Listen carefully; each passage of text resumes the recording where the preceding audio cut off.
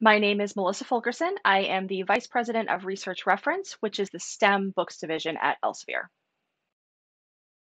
Social learning across content to me is about bringing together disparate parts of the ecosystem to drive better engagement with students and to make it easier for them to access the knowledge they need to succeed in their educational journey. So, in short, removing the silos that exist across products and across vendors, particularly within the research division at Elsevier, we've been doing a lot of thinking about how our content and solutions like Science Direct can better support student learning in STEM and make libraries more effective at serving their patrons.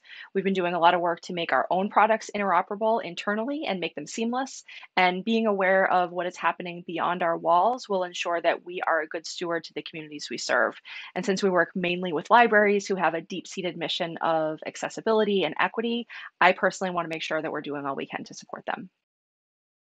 We're participating because it's important to continuously learn and evolve and to make sure that as a major vendor in this space, we're doing our part to support the needs of our users.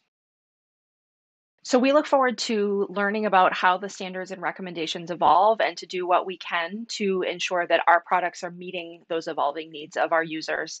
And we want to make sure that we're supporting students through all of our research products. Students in STEM fields go on to become researchers in STEM fields, and we want to make sure that we can serve them as best that we can. All of us in this industry have a responsibility to building the future, whether that be research, literacy, education, or whatever part of the ecosystem we touch. Part of that responsibility is to users, making it easier to access the knowledge that lives within our content so that users we serve can learn faster and make the world a better place. And if we work collaboratively, we can accelerate the pace and improve outcomes faster.